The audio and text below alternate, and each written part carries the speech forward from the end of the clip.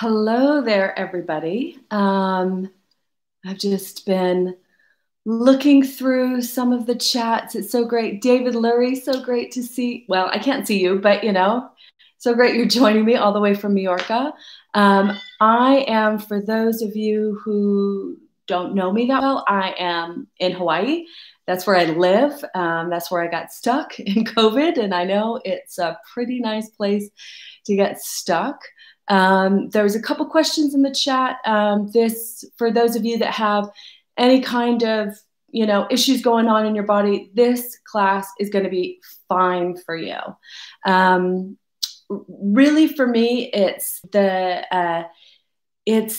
idea that we are going to get out of our heads and do a lot of rolling around, right? Investigating. We're going to investigate our relationship with our body, using the floor as a massage tool, using ease, right? Using ease. Because I think that's what we all need more than anything right now is, a good half an hour of just easing, feeling, finding our way through joints, muscles, fascia, bone structure, all of that. It'll be very investigative.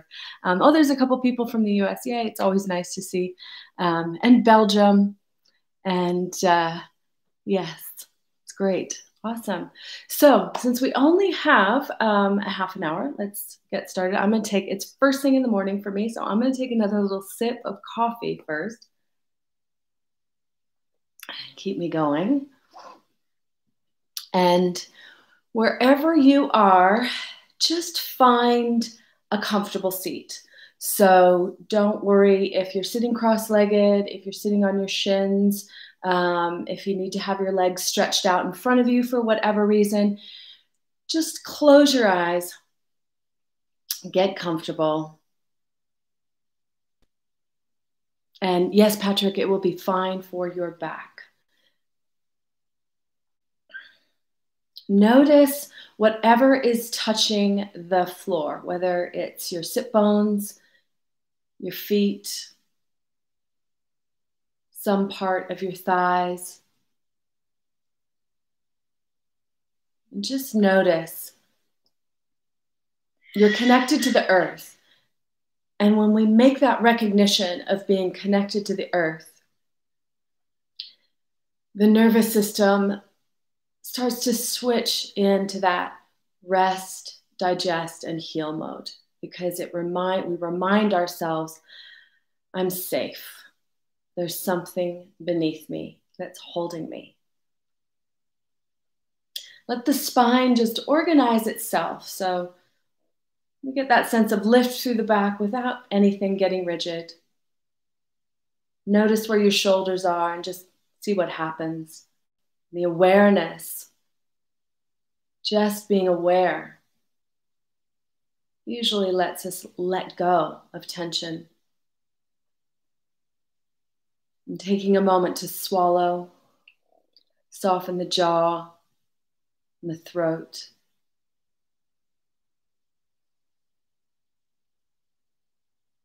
Notice the forehead and the eyebrows. And then turn your awareness to your breath. And just begin by noticing the sensation of breathing. The breath was already there. So can we notice what it feels like? The slight movement of the rib cage or the deep movement of the rib cage.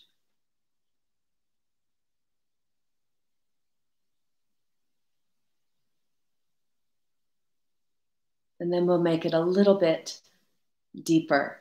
By using your next exhale, empty all the air out and gently engage around the navel to help you get that sense of squeezing the air out at the end of the exhale. And then a deep, full inhale, breathing into the ribs, into the chest, into the back. And exhaling long, slow, navel gently in, all the air out. And deep, full inhale, thinking three-dimensionally in the rib cage. And long, slow exhale, emptying completely. Do a couple more rounds like that, just deep, full breaths, stimulating that connection between the body and the breath. And the dialogue with the body begins when we notice how the breath affects the body.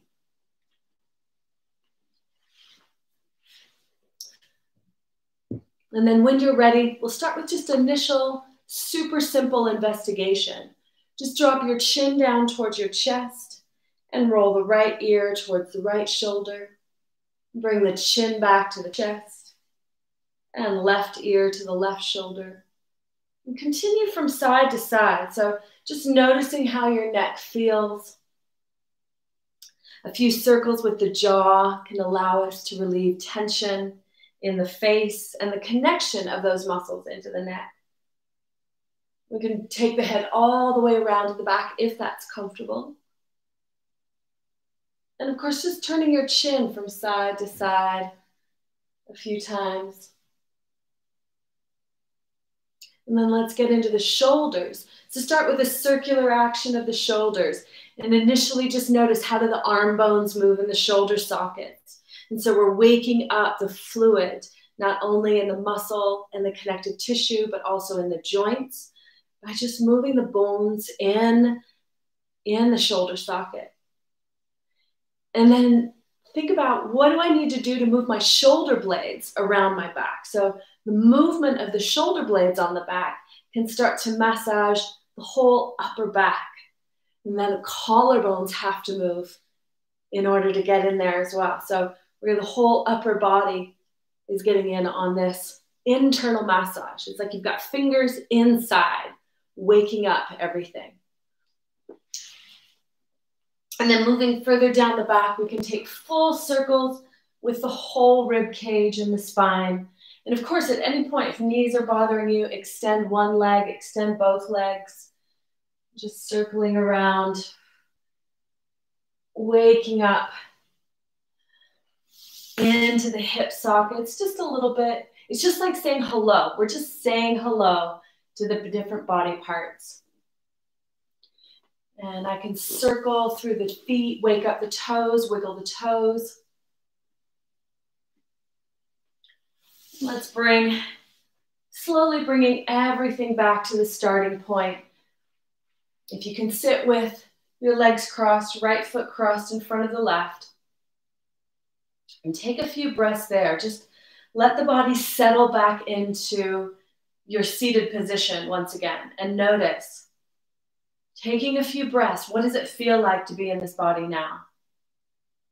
I always remind people, this is where the practice begins. It's in the awareness. It's not in the asana. It's in our awareness of the experience our body is having. So let's open the eyes, interlace the fingers in front of you, push the palms away. Imagine your navel is trying to touch the wall behind you and then rocking from side to side.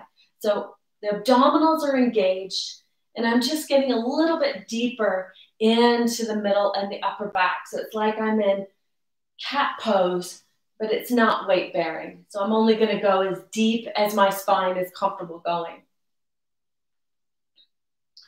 And then bring the hands all the way up, lifting the heels of the hands all the way up to the ceiling. Start to make circles on the ceiling with your hands. And we're kind of anchoring in the pelvis. So once again, we'll engage a little bit through the abdominals and the obliques. But just stimulating a little bit more movement and that deeper connection under the skin, under the armpits, down through the sides of the body. And then reaching all the way up here. And pause for a moment and just notice, can you release your jaw? Can you notice your breath? And these are questions that don't have wrong answers, right?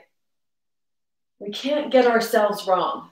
That's it. You're noticing your own body. You're noticing your own spirit experience. It's right, whatever you experience.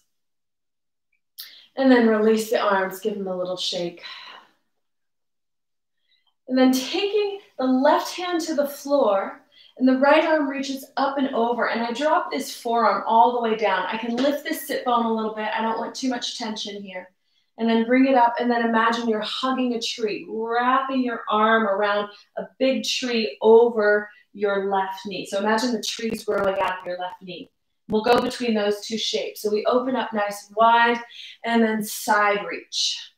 And bring it back up to center, and then hug a tree. And then open it wide, and side reach.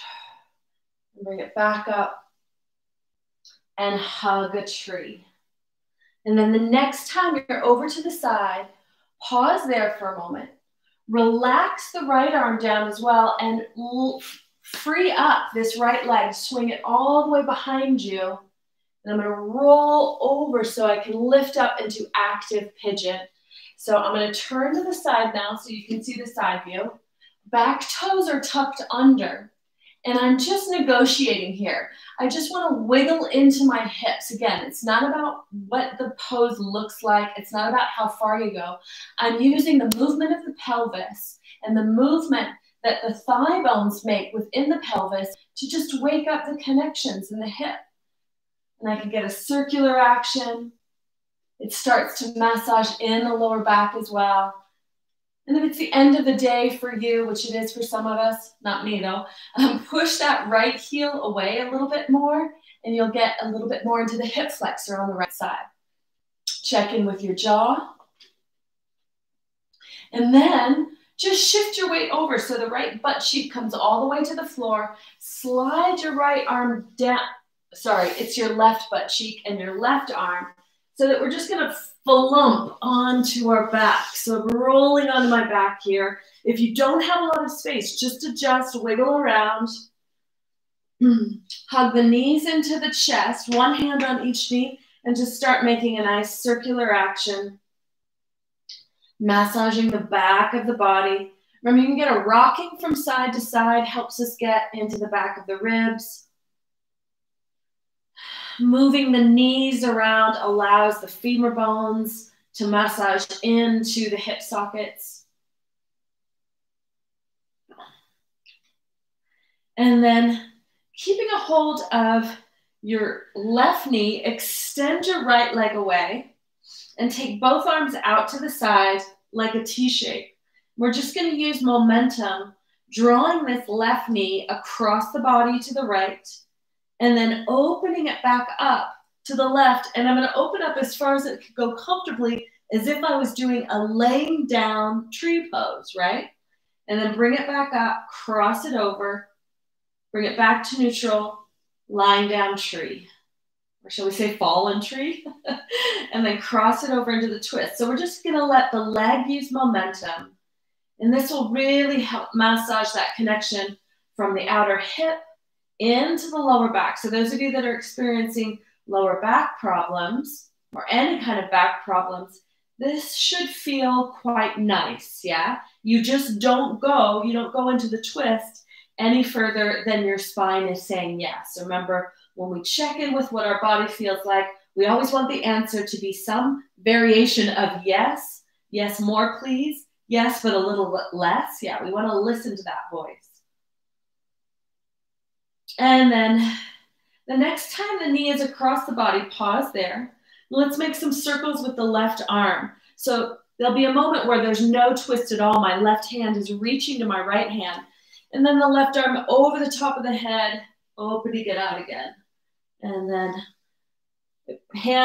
my hand passes the other one. It continues to circle. My head follows.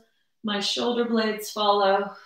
I let the hips rock. I'm not trying to keep this left knee on the floor. Again, remember, this is just checking in with my body in all the different shapes it can play with. And then the next time that left arm is out to the side, go ahead and continue to roll all the way onto the back. Draw the knees in. This time, hug onto the back of the knees. And let's rock up and down from your sit bones to your shoulders. Just 1 or 2 times. And then pause up at the top. Let's see if we can take a little balance here in a variation of Navasana.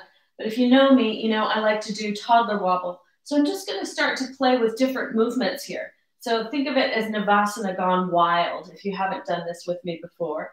And really, it's just establishing what muscles can wake up to help support any kind of movement. Sometimes balancing on one butt cheek, then balancing on the other. And then when you're ready, just bring the feet down to the floor, extend through the legs. Hands can be either side of your hips or on your thighs. Take a breath or two there, just noticing. What does it feel like now? Always going back to the awareness. What do my legs feel like? What does my spine feel like? The jaw, the throat.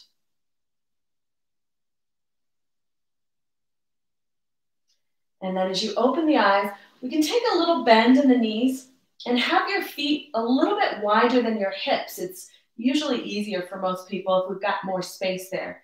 And I'm just going to start a waving action through the spine here. So I'm kind of flirting with a forward fold. I don't care if I actually get there. Let's just say it's one of those flirts that you do just for fun. Oh, the years have passed since I've done that. And then maybe your legs start to straighten a little bit. Maybe your hands start to reach towards your toes, up and over. So these are just suggestions. As you feel the back line of the body, the posterior chain start to wake up, you might feel like this flirt can go a little bit deeper. And then the next time you're forward, just allow yourself to touch toes, ankles, shins, the floor, and just have a little wiggle here. So I like to pedal my feet. You know how often we pedal our feet in downward facing dog? I like to pedal them here so that I've got a knee bend and one straighten as I'm moving towards a pause in a forward fold.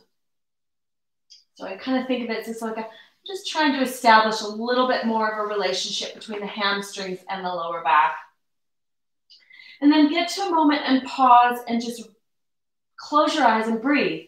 Your knees can be bent, your knees can be straight. You can have your head on the floor or your head way upright. It doesn't matter. What we're looking for is the experience. What does my body feel like now as I deepen my breath? One more, two more, depending on whether you're breathing slowly or quickly.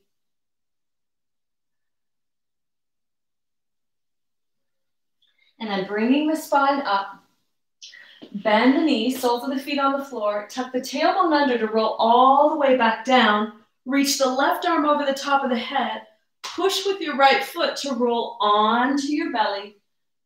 And we'll find Sphinx pose. So forearms coming down to the floor.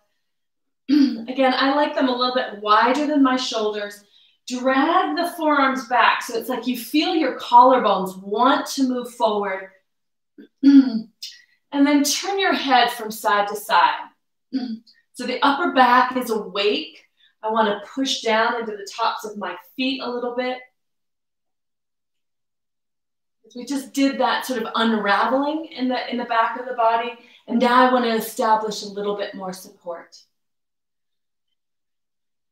And then bring the head into the center. Lift the chest a little bit higher. Take a few deeper breaths. I think your collarbones are nice and proud. They're expanded. Back of the neck is still free. And then release that. Place the hands next to the rib cage. Push up and back. And we'll move into downward facing dog. So as you tuck your toes under, lift the hips up and have a little pedal through the feet. Once again, now we're going to wake up through the calves, through the ankles, shifting from side to side. You can have your feet wide. You can have them narrow. You can turn your feet. Remember, whatever your body can do, it's useful to explore it. You know the old saying, if you don't use it, you lose it. Well, that's what happens when we get older. We limit our range of motion, thinking it's safe, instead of expanding our range of motion, right? So as long as we're listening to what the body is saying, we can play, because the body will tell us, oh, no, not that range of motion. It'll tell us, we can listen. But so often it just says, oh yeah, that feels good. I haven't done that since I was a kid, right? And then let's walk the feet closer to the hands. We're going to move to sitting with the left foot crossed in front of the right foot. So however you need to get there, just take a moment. And when you do come to sitting, close the eyes. Take a few breaths. Swallow. Settle. Let the spine settle. Give the body space to just find its way back to stillness. I'm going to turn and face you again. And we'll just go through that whole thing on the other side. So I'm going to let my right arm come down. Remember, my left sit bone can come off the floor. Side reach with the left arm. Come up.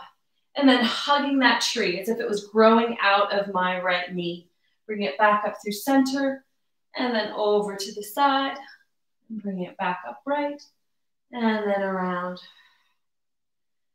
And do that one more time. Just noticing the left side of the waist and the rib cage. And then the next time you're over to the side, just get to keep leaning over to the side so we can free up this left leg to swing it around, tuck the back toes under, lift the hips up. I'm supporting my hand. I'm supporting myself on my hands. You can always use blocks here, but I'm investigating my pigeon. It's an investigative pigeon. And remember, I'll turn to the side again. If you want to wake up more into the hip flexor, kick through that back heel. Try not to lock the knee out, but kind of pulse into that knee. That'll help wake up, stimulate that connection. And now we're rolling onto our back. So rolling over to the side until your right butt cheek hits the floor. And this doesn't have to be graceful. Just slide that right arm down to the floor and roll onto the back. Hug the knees into the chest. And once again, we're just circling around, noticing, and maybe making bigger circles with the legs extended. That's another option, since they might be a little bit more awake. And then when you're ready, taking the arms out like a T shape. This time you're going to keep the left leg extended on the floor and the right knee is going to rock from side to side. So it goes towards the twist. And then it opens out to that supine fallen tree. And do that a few times, noticing what happens with the relationship of the back of the hips, the lower back, the middle back. It's all connected, right? Nothing in your body is a separate entity, thankfully, right?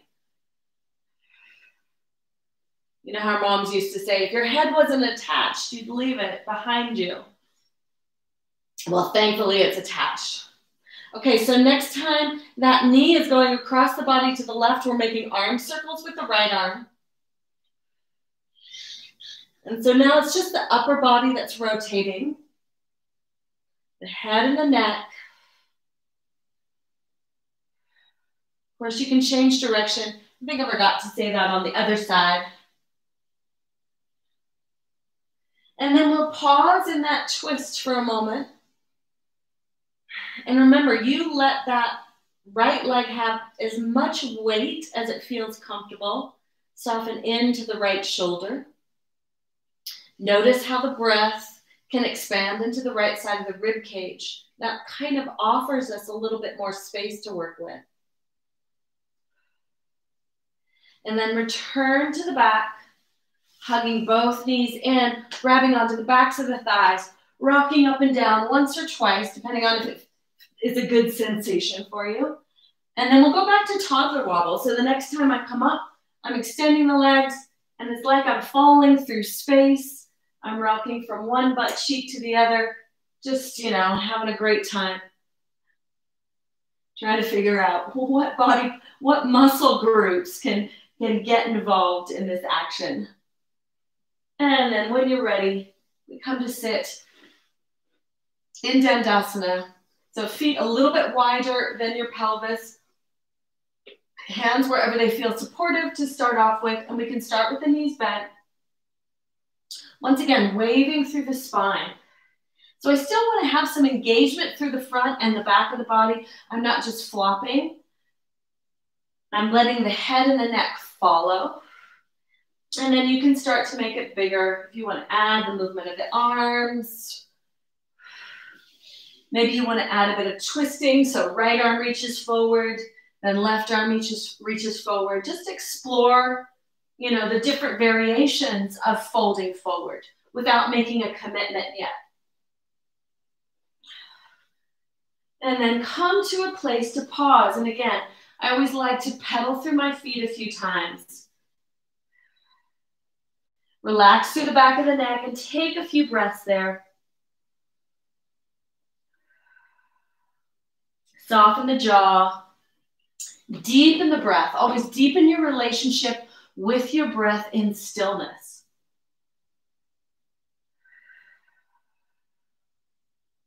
And then rolling up through the spine when you're ready. Bend the knees, soles of the feet on the floor, rolling all the way back down to the back.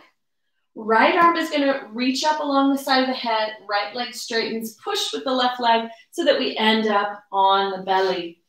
This time we're going into a circular cobra. So I'm going to plant my feet on the floor. A little bit of engagement through the hamstrings and the glutes. Hands come wider than my mat at shoulder height. And I imagine I'm dragging them back. Lift the chest and start some circles upright. Now remember, my circles can be quite low. If I've got my glutes engaged just enough to support that connection to the lower back, I shouldn't feel any jamming there. And I'm using my hands, a little push-pull action here to help me navigate through those circles. And then bring it into center. And once again, it does not have to be high. Check in with the neck. If you're really high, make sure you're not pushing away. That really jams up our lower back. But I want to be pulling. I want to pull my hands back so I feel the backs of my arms as well as the upper back works. And take a deep breath in and out. And then lower your forehead to your hands. And let's take a pause here. Breathing into the back of the ribs, breathing into the back of the chest. Softening in the face, softening in the jaw.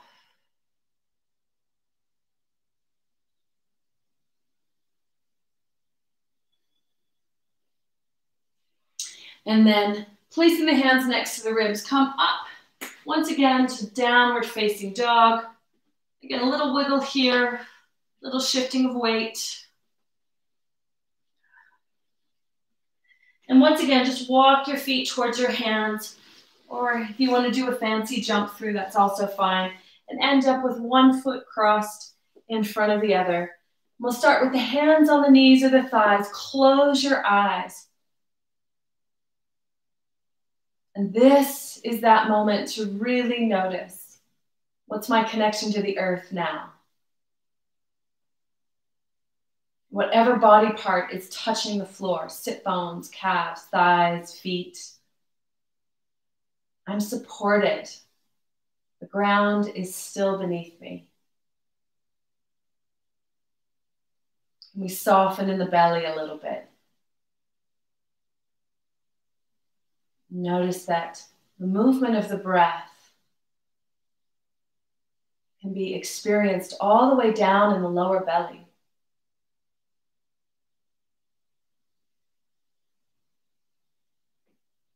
And then noticing the spine. Can I allow the spine to find its way? Can I just observe? Let the spine tell me what is upright.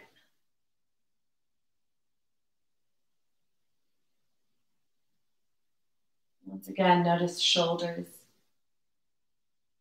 the neck and the jaw, the forehead.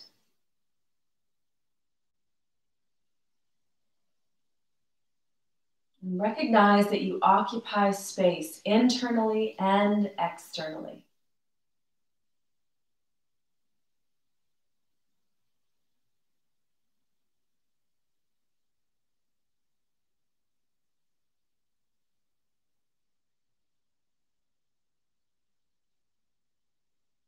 Then placing one palm over your heart center and the other palm on top.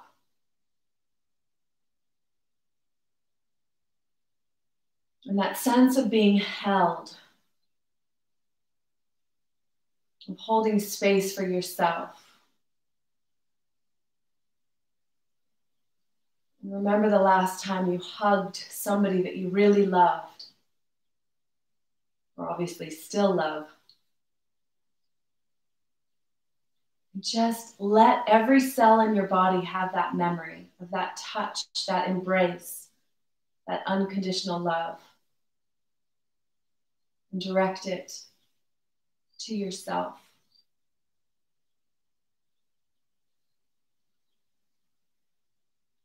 And deep gratitude. This is where the practice begins, everybody. Namaste. Namaste. Thank you so much for joining me this morning, this evening.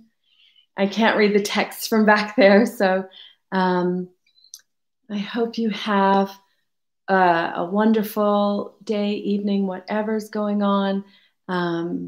Lovely. Oh, from Argentina, we had Adri from Argentina. Yes, Peace Seeker 049. It is a lovely way to start the day. Yeah. Thank you, everybody. Did I introduce myself, Julie? Oh, no, it was on the thing, Julie. I'm like, was I supposed to tell anybody who I was? Great. Oh, yoga coaching. You know Emile. Oh, wonderful. And Claudia, welcome. Oh, Sissy. Hi, Sissy. So nice to see everybody here. Emmy and Tara in Ohio. Hi. Oh, I bet you're cold. Oh, Peace, we know you. Okay, good. It's so hard because I can't see your name if you've got. Oh, wonderful, David. Thank you. Have a lovely Majorcan sunset, or maybe the sunset's already gone. And Louise Roberts, yes, wonderful way to finish the day. And Sylvia from Germany. Lutia, thank you. Jane, Tara. Yes, Tara. Well, I've got classes on Eckhart as well as you can find me on BurmaniYoga.com. And I also have YouTube. I also have some YouTube classes as well. Yes. In the Netherlands, Jess, you're welcome. Oregon, hi. Toot flute in Oregon. I like that. Toot flute. And gracias from Spain, Sally. De nada. But with a name like Sally Harland, I think you're probably British, but speak Spanish. And so, yes. Yeah, the full power moon is going to be out. It's probably already out for you guys. And Maria, thank you. You're welcome. Exactly. Sally, I guessed it right. From Germany, yes. Guten Abend. Guten Abend in Germany. Yes. And Glasgow.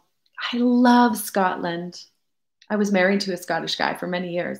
And I love Edinburgh and Glasgow. I think they're fantastic cities. Okay. So I'm not sure how to see if I need to turn my phone back on to see what I'm supposed to do here now. I think I just end the stream. So anybody else from Romania? Anna Maria. Yes, that's Anna Maria is easier to pronounce than the tagline on there. Oh, and Simsa from Switzerland. Awesome. Great.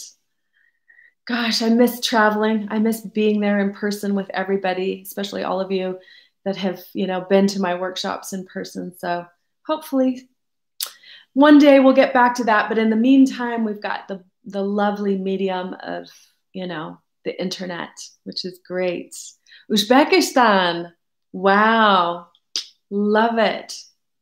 Never been there. I think I have to visit now.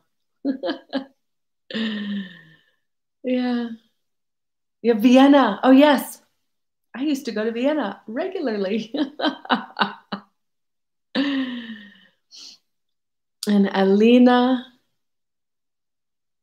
Wonderful. Thank you. Okay. So I think the next class, you know, the YouTube class is Wednesday, if I'm not mistaken, but do check the Eckhart Yoga information, definitely. But yes, stay safe, stay sane. So important for our health, and hope to see you all again soon, sometime in the future, maybe in person, maybe here on the interwebs. You're welcome, everybody. My pleasure.